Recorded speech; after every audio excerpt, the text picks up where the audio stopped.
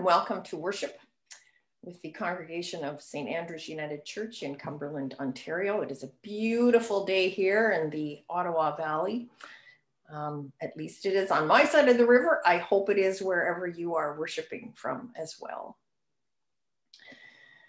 This morning we will be celebrating communion together. So if you haven't had an opportunity yet to prepare your elements, you can get a little piece of bread and a little cup of juice or tea or glass. I have my bread and my cup here ready for us to celebrate in a little while. We welcome Jerry to our worship service this morning. She'll be reading scriptures, and we thank you, Jerry, for coming and being with us. It was great to see your smile already this morning as we were preparing to go live. Exciting announcement. Next week, St. Andrew's will be streaming on YouTube. Something a little bit different, but you will be getting, if you haven't already, you will be getting all of the information you need. You should be getting an email this week to let you know how that will happen.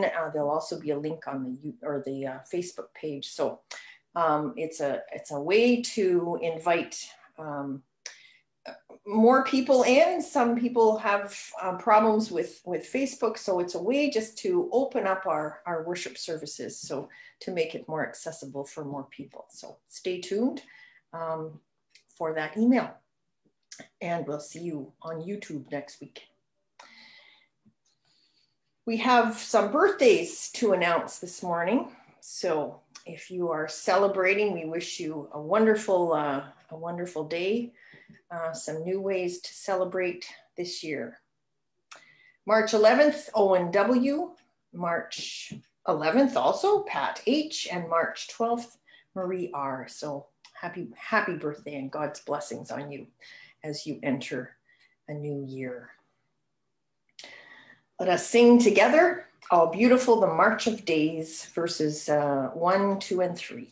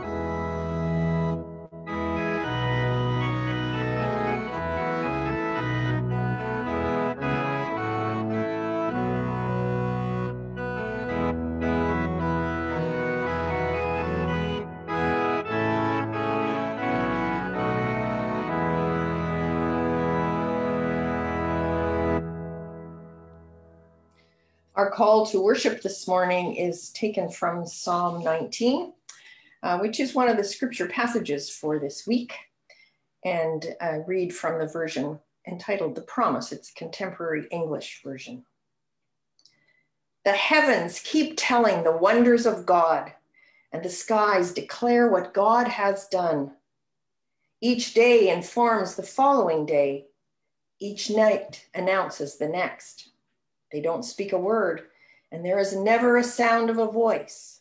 And yet their message reaches all the earth, and it travels around the world. In the heavens, a tent is set up for the sun. It rises like a bridegroom and gets ready like a hero eager to run a race. It travels all the way across the sky. Nothing hides from its heat. The law of the Lord is perfect. It gives us new life. God's teachings last forever, and they give wisdom to ordinary people. The Lord's instruction is right. It makes our hearts glad. God's commands shine brightly, and they give us light.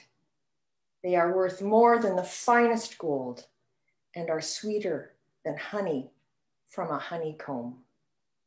Come, people of God, let us worship God in joy and in faithfulness. Carol is going to lead us once again in the Lenten candle liturgy. And good morning. This is from Reverend Stephanie. Douglas Steer wrote, "The pressure to do more and go faster is one of the subtlest forms of violence in our society." Think about those words. There is so much that clamors for our attention and pushes us to hurry. Even those of us working at home are discovering a new kind of busy. And the distractions. We are bombarded with sounds and sights, from the clock that awakens us to the many screens, the phone, the TV, the computer, all competing for our attention. Where can we find the time to listen for the still small voice of God?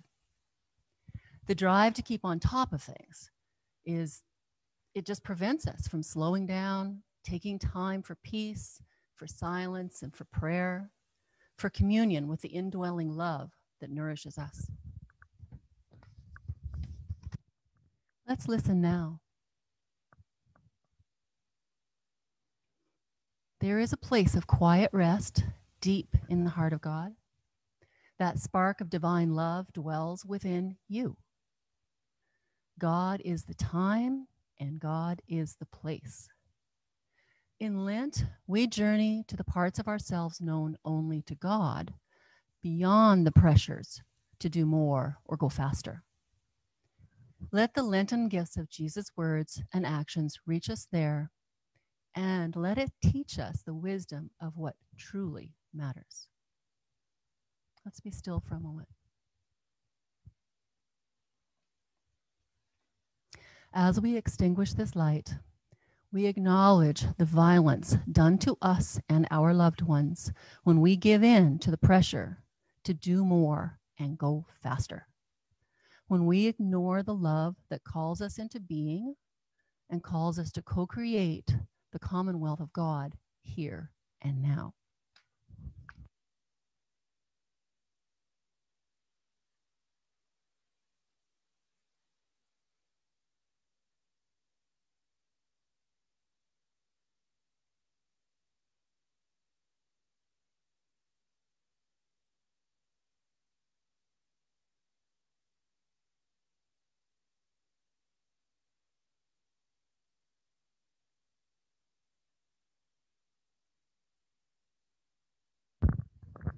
Let us pray. Draw us together in your love, O God, and may our restless hearts not resist you, but instead find their rest and nourishment in you. We pray in Jesus' name. Amen.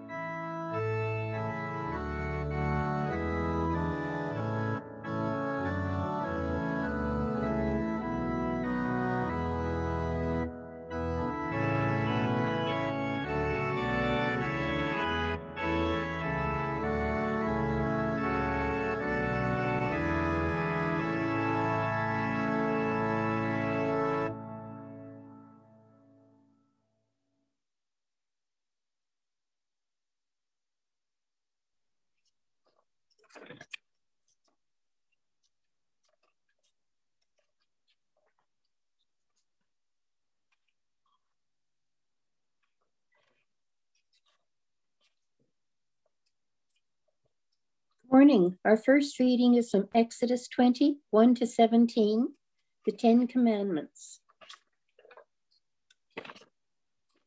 I am reading from a contemporary version of the Bible, The Voice. I am the eternal your God. I led you out of Egypt and liberated you from lives of slavery and oppression. You are not to serve any other gods before me. You are not to make any idol or image of other gods. In fact, you are not to make an image of anything in the heavens above, on the earth below, or in the waters beneath. You are not to bow down and serve any image, for I, the eternal your God, am a jealous God. As for those who are not loyal to me, their children will endure the consequences of their sins for 3 or 4 generations.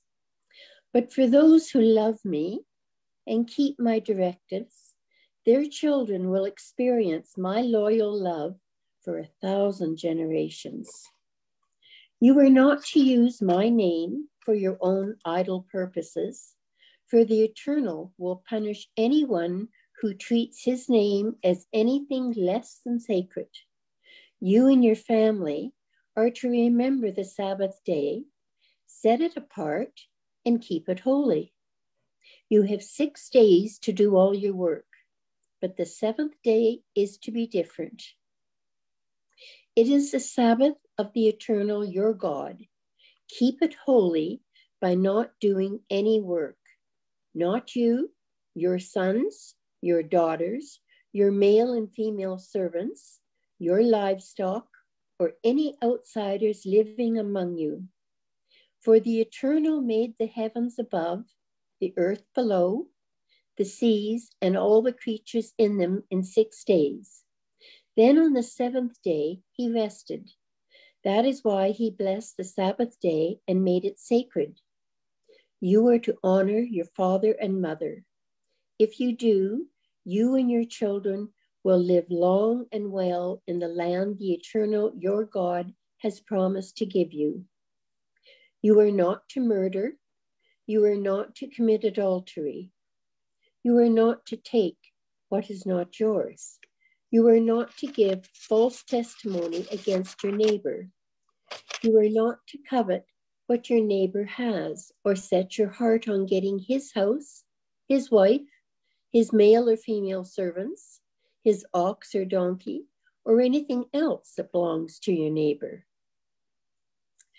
The gospel reading is John 2, verses 13 to 22, reading from the New International Version.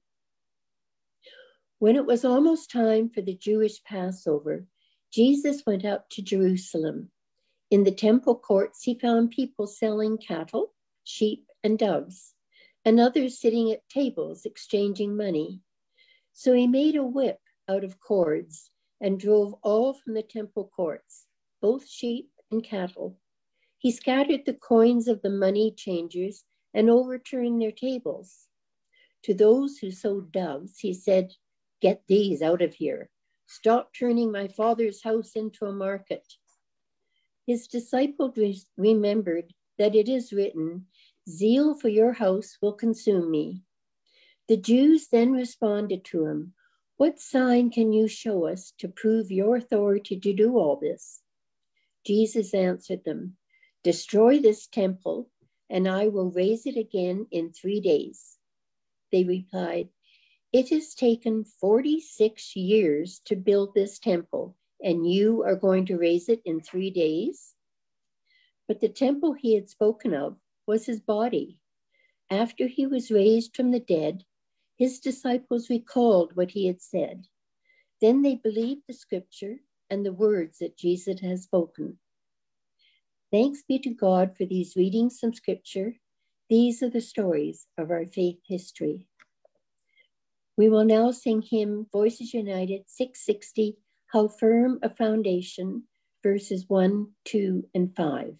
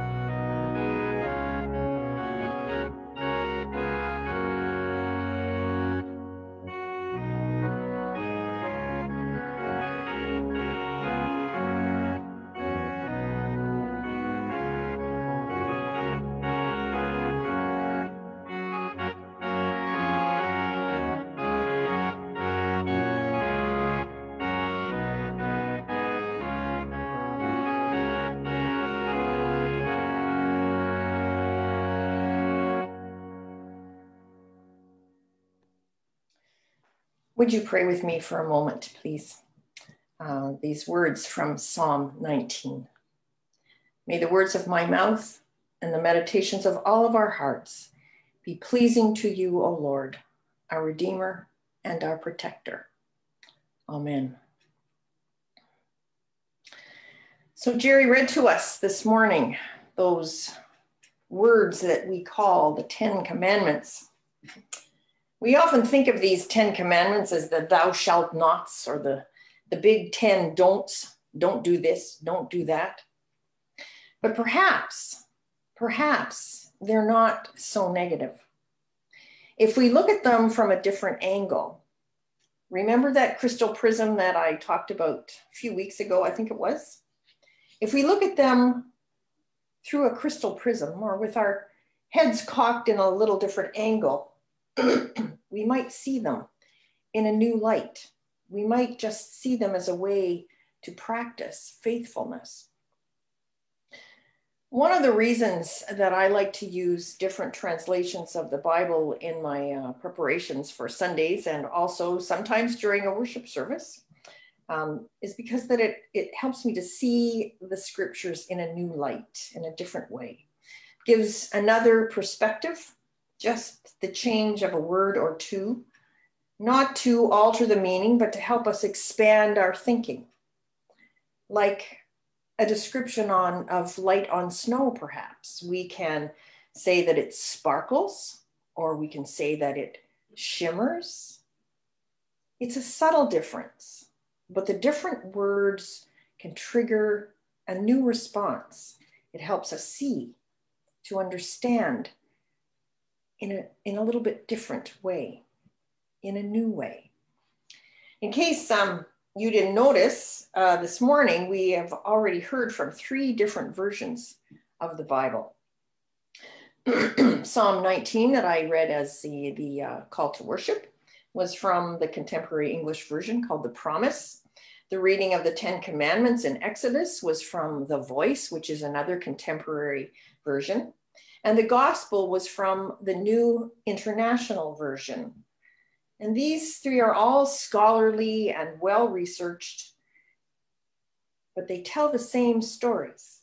They all contain the wisdom and the essence of the Bible, of the scriptures, of our faith tradition. And they were all written to support our faith journey, to engage us in our ongoing spiritual formation, our Christian education, our living relationship with God, with Jesus. Learning something new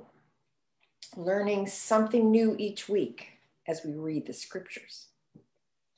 Who among us has not learned something new this year? Now, I'm not talking about learning how to make sourdough bread, which you may have done, and it's a wonderful thing to do. I love making sourdough bread. And we have, many of us, learned new skills during our times of isolation and lockdown. But I mean those deep life lessons, lessons about what is really important to you, to your soul, to your very essence. What is it that you will take away from this pandemic time that has helped you be your best self? It probably, whatever it is, it probably has not been an easy lesson. But those core truths that we hold most dear are usually hard won. I can't tell you for sure at this point all that I have learned, but I can say that losing my mom just a year ago, just before the pandemic started, and losing my dad a couple weeks ago, and my faithful dog just a month before that, has opened up my heart and my soul to some profound moments of both insight and sadness and many other emotions. And I realize that I'm not the same person that I was a year ago. I realize that I have changed in my understanding of what life is for, what life is about, and what my life is for, and who I am in that life. It has reinforced in me the need to meet life with an open heart, even when our hearts are broken. Because that's what it means to love, I have discovered. And that's what Jesus was all about, love. That's what God has been about since the beginning of time, since the first explosive moment of creation when the breath of God created life out of chaos. Because of God's love, we are. Creation is. It all comes down to our understanding of that, what we say, God is love. We had no idea a year ago that what these last 12 months would bring.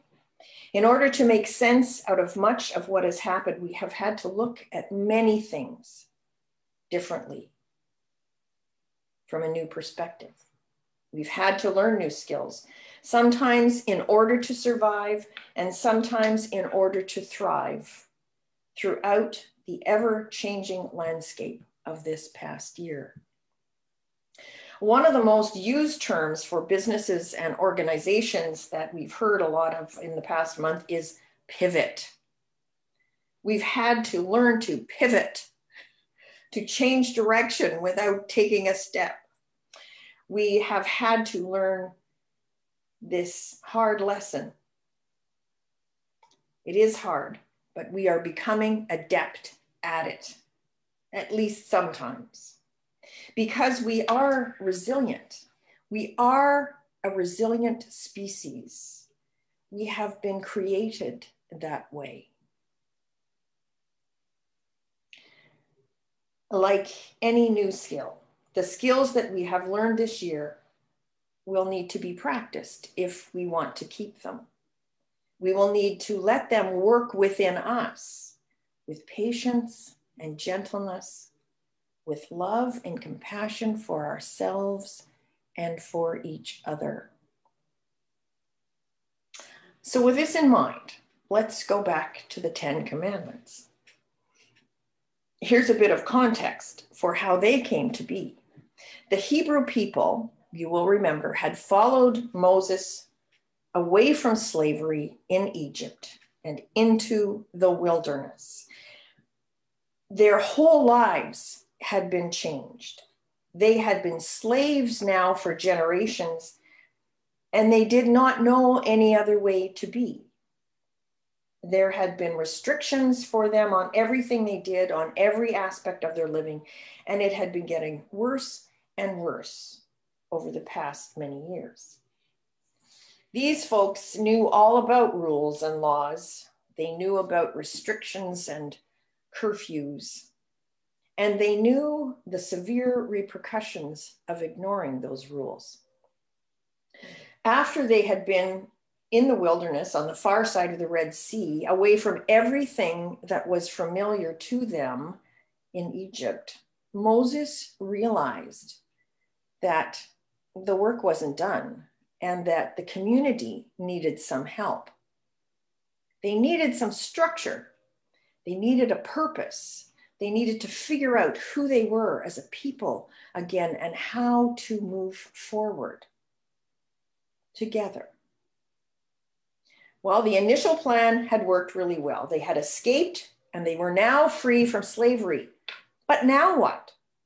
They had their freedom, but what did that mean exactly? How were they to be God's people now? How would they reestablish themselves as a community without the rules and the laws and the restrictions of the way they had been living before? So Moses, as Moses would do, took these questions, these uncertainties to God. Up the mountain, he went to talk to God again.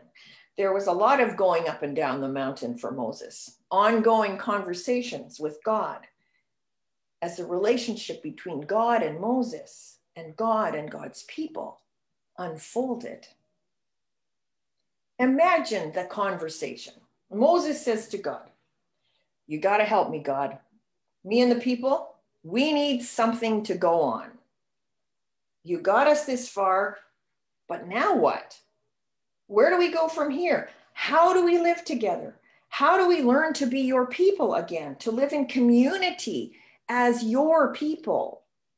How do we reclaim this promise that you made to our ancestors that you will be our God and we will be your people? How?" Well, God thinks for a moment and then says, "Okay, I've got it. Here are a few things you can do. Moses, write this down." So God begins to give Moses some guidelines to help the people find themselves again, to help them on their way to become themselves again in a new way. These 10 commandments, as we so often call them, are not 10 principles for success. Rather, they're a prescription for a way of life, a way of being together, a way of being in community. They are, in fact, 10 freedoms, as a teacher of mine reminded me this week. 10 freedoms, 10 reminders of how much the people mean to God and how intertwined their lives are, not only with each other, but with God. "You are mine," says God. "You don't need any other gods or anything else to worship. You are mine. You are mine and I am yours, and you are free to worship me." "You don't need any icons or idols," says God, "because I have already made an image of myself, and it's you. You are made in my image, and you are free to live." We need to remember that these words were addressed to an enslaved community. Slaves, people who were without freedom for generations. And God says to them, "You are free. You are free to honor each other. You are free to respect each other. You are free to honor your ancestors and their faith and claim that faith heritage again, to claim the truth about who I am and who you are and who we are together in relationship. Because of that relationship, you are free to have enough. You don't need to take what isn't yours anymore because you have enough. And God says, you are free to rest. To slaves who had had no rights and no time off until just a little while ago, this idea of rest, of Sabbath, was a life-changing concept. As God declared a day of rest, a day of Sabbath, God says to the people, I will rest, and you are free to rest with me. You are free to be honest and truthful. You are free to share with one another. You are free. You are free to practice respect and gratitude. You are free to love and be loved. So there you have it. A new perspective on the 10 Commandments, the 10 freedoms. It is a great blessing to know freedom in this way, to know deep within us that we have enough, that we are enough.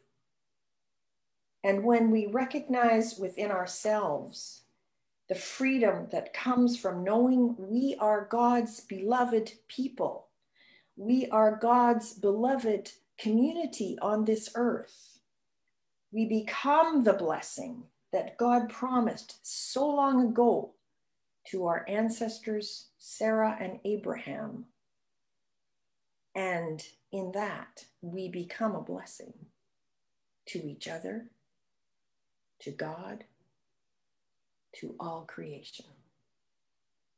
May it be so. Amen. Our communion hymn this morning is Voices United 480. Let us break bread together.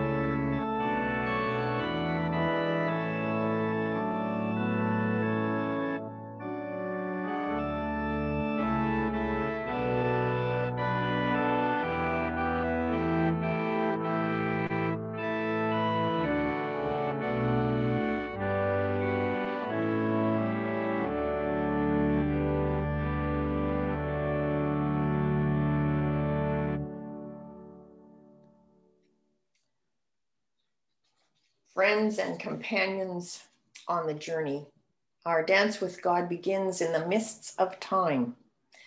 God loves us and has a place for us, no matter who we are or what we have done. Wherever we are on the journey of faith, we are welcome to share this meal, this communion meal of bread and wine.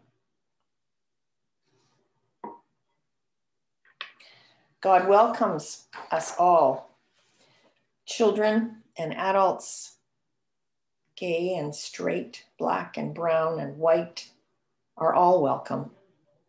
So come now, bring your faith and your faithlessness. Bring your love, bring your questions, bring your commitment and your challenges. You are welcome to share this meal at Christ's table. As we prepare to share our communion meal together, even in our separate spaces, we call to mind those who are on our hearts this day. We pray for those in need in our own communities and around the world. We pray for the sick and the dying. We pray for the grieving.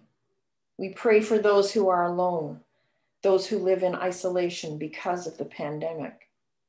We pray for children learning in new ways this year. We pray for those who have lost jobs and homes and livelihoods. We pray for those on the front lines who serve us and provide us with all of our needs. We pray for ourselves and our own loss and grief. We pray for those on our prayer list. For Reverend Stephanie, Reverend Neil, Phyllis, Ina, Florence, Gladys, Stella, Alan and Ethel, Shirley, Doug and Ina, Bruce, Gertie, Yvonne, Fred and Amy, Marva, Doug, Sadie, Marjorie, Bee, Margaret, Joy, Mary, Trudy, Dwight, Elizabeth, Lois, Linda, Stan, Alice, Maureen, and Sophie Ann. We continue to pray together as we sing the Lord's Prayer.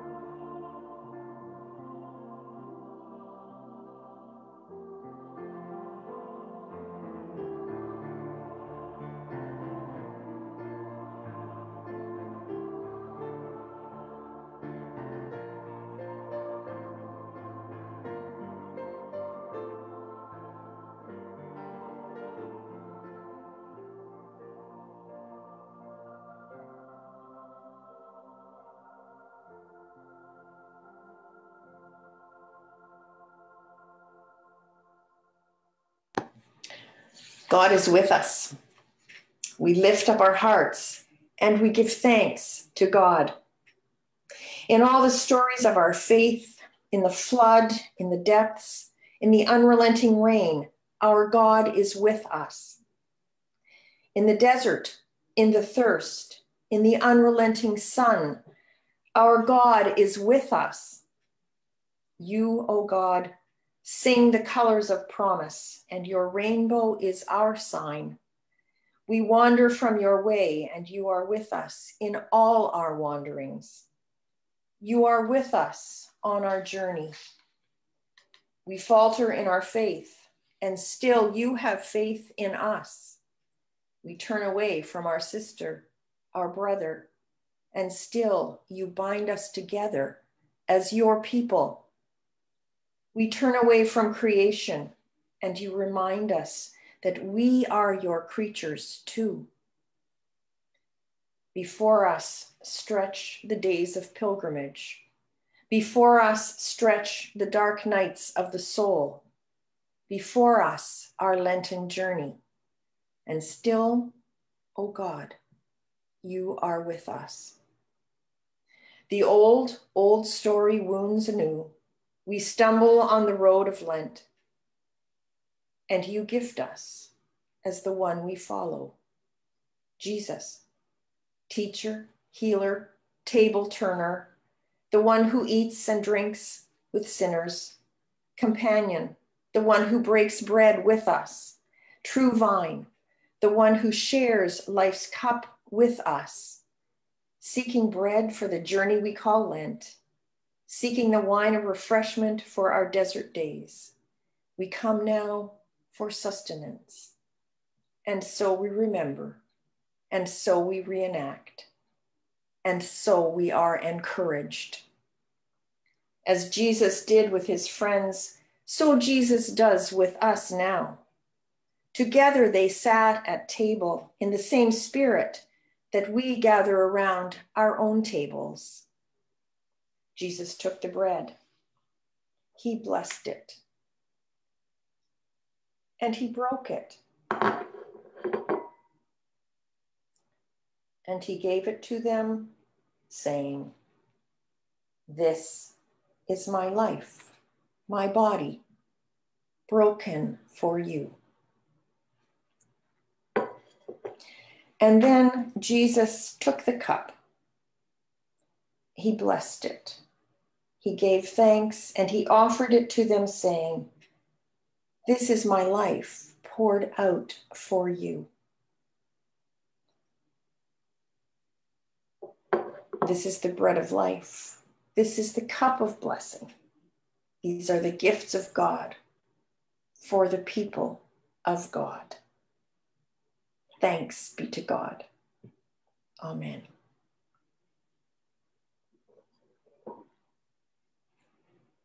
The bread of life.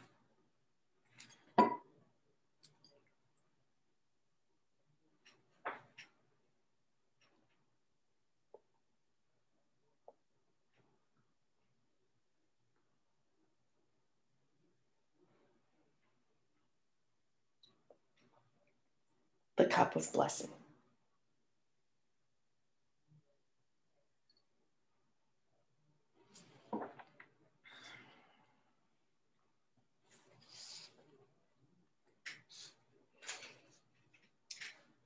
Let us pray. For the bread we have eaten, for the wine we have shared, for the life we have received, we thank you, God. Grant that what we have been done and have been given here may so put its mark upon us that it will remain always in our hearts. Grant that we may grow in love and understanding, and that ours may be lives of faithful action. In the name of Jesus, we pray. Amen. And now it is time to finish our worship service. And as we leave this time of worship together, let us remember that we are surrounded by the presence of God. We are surrounded by the love of family and friends and neighbors and people we do not even know. Even in our separateness, we are inseparable from that great love. So let us go remembering that we are God's beloved, sister and brother to every person, every creature, all beloved of God. As we are beloved, so may we be love. The peace of God be with you. Amen.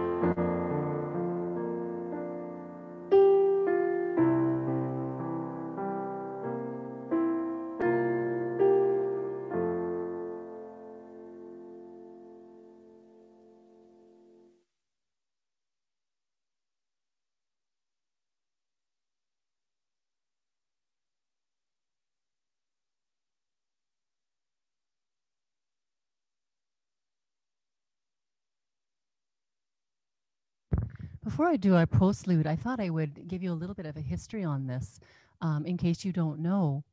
It's based on Let Us Break Bread Together, and it is one that I have done for many years at almost every communion service that I have participated in for many years. But it was derived from a gathering hymn sung by American slaves in Virginia. And the communion verses were added after the Civil War. So it ties in with our Black History Month as well.